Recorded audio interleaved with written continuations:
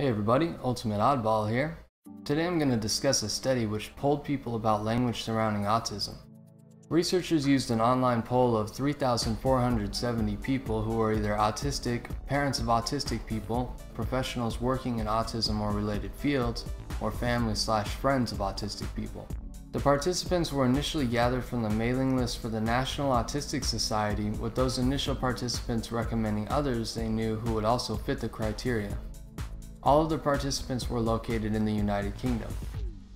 Participants were asked to respond to different terms used to describe autism and autistic people. The survey consisted of 4 questions. Part A asked participants to identify, from a list, the terms they prefer to use when discussing autism.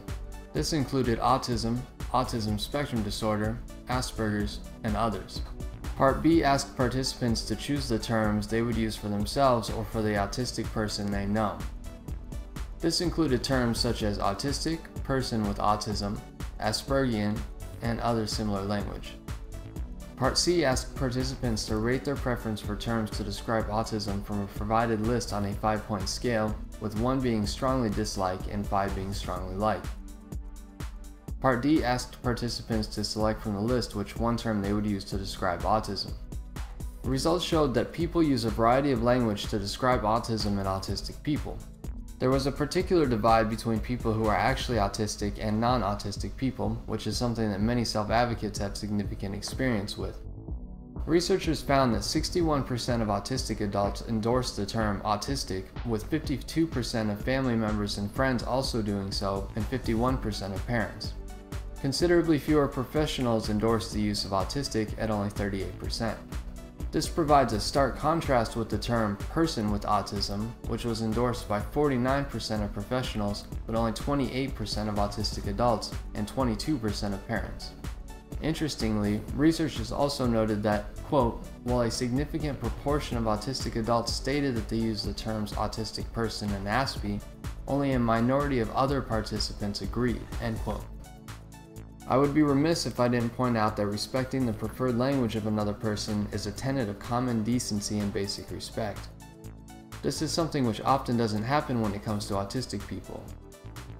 The only reason I can guess is that non-autistic people who do this either don't respect autistic people or consider them lacking in competence and thus don't think it necessary to respect our wishes.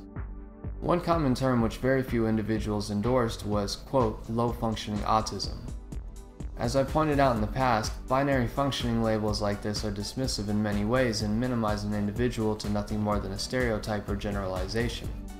It is not effective at communicating ability and is simply used for convenience despite it not communicating anything in particular. Thus, I think it should be done away with and different language should be used.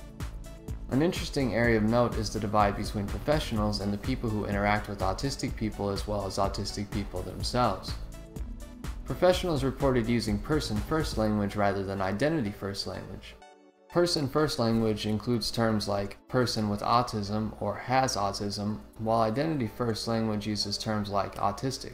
Many autistic adults, especially self-advocates, tend to prefer identity-first language for a number of reasons.